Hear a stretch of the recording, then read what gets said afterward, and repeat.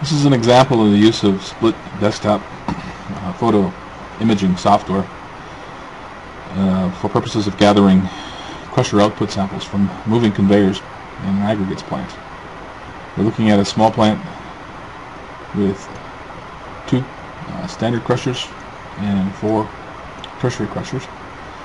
We have a calculated product yield for the individual products using the standard theoretical gradations from AggFlow. This is not an AggFlow lesson. This is just an example of how you can use the split engineering photo analysis software to provide the substitute gradations for the standard gradations that come with AggFlow, provided by the manufacturer or otherwise acquired.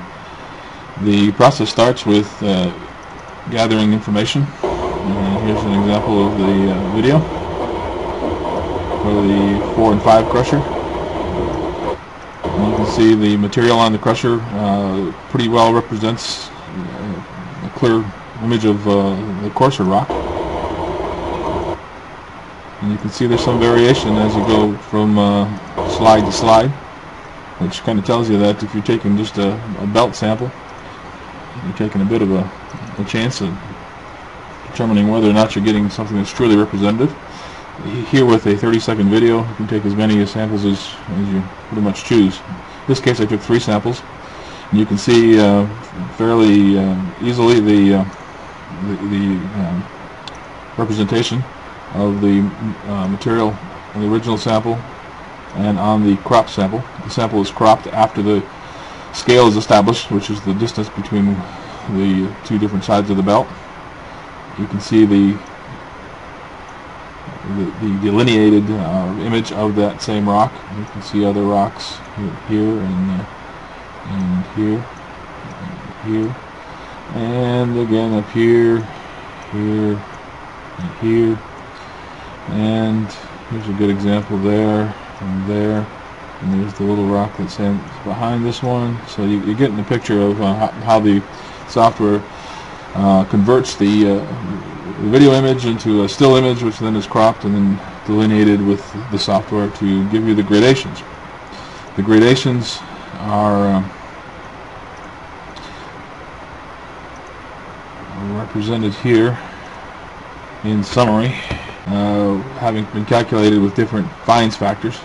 Fines factors are options within the software that allow you to tell the software how to recognize the black pixels, because the black pixels are either classified as the outlines of the particles or as part of the fines, and it's pretty much up to you to subjectively define that, either by visual observation or by field sample, so you've got an idea of what the percentage should be.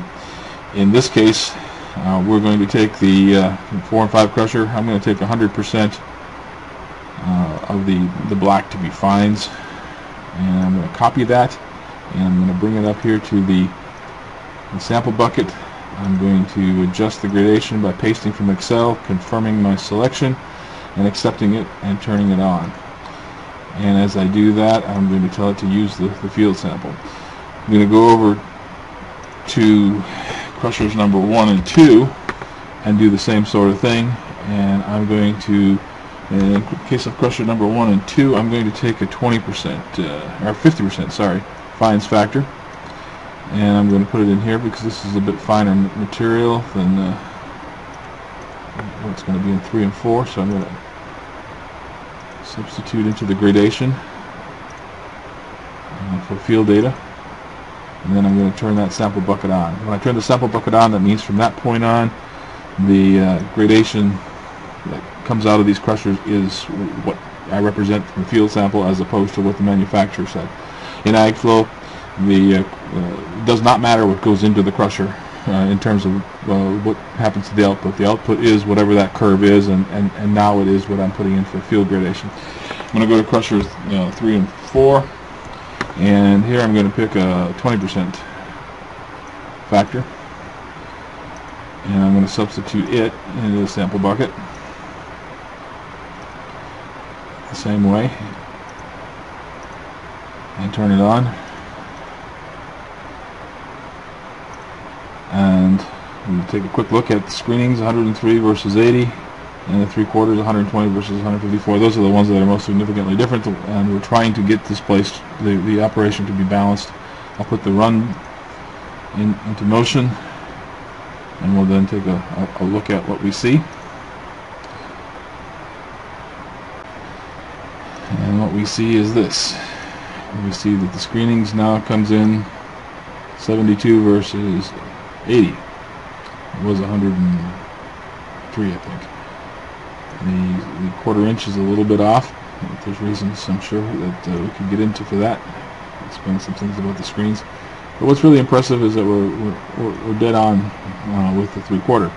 Now, the way these piles were measured, the actuals were measured using a truck, stopwatch, and a loader, and the certified scales at the scale house. So time, material into the truck, the difference from the empty weight to the loaded weight times the time, converted to tons per hour. These tons are not theoretical. The measured tons were physically measured. So we've got that. We take a quick look at where you can go from here. Obviously, you could do other testing, more sampling, more data points, the more valid the information is.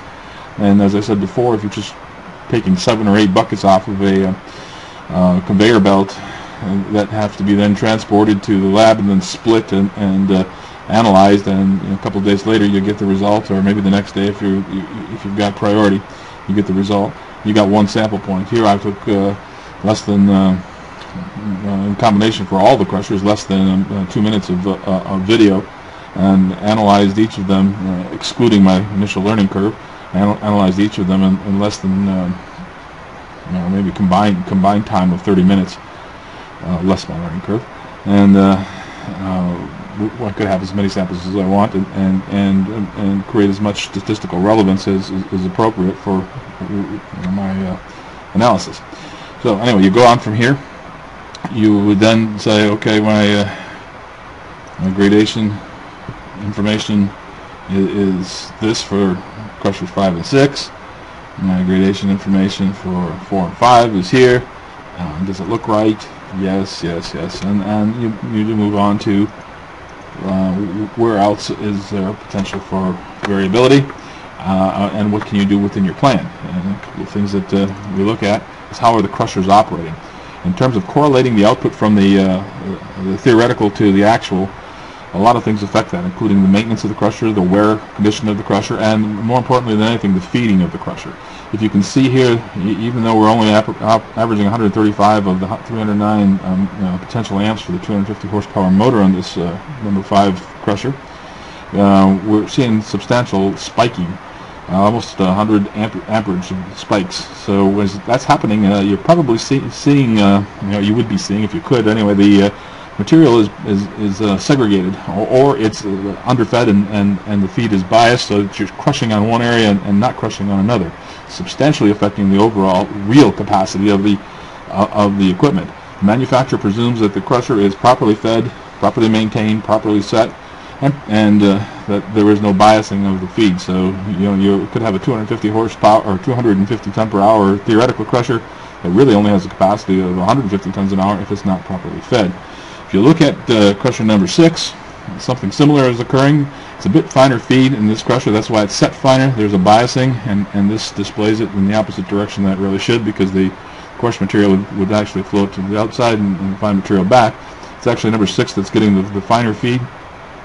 You see the amperage is less. The peaks are a little bit less, but there are still peaks, indicating again underfed condition or biasing of feed, again affecting the control of the output. If you can consider a crusher that's set at 1.5 inches that has a 2.5 inch stroke, if it's underfed, material that flows through potentially the open side could be as much as 4 inches.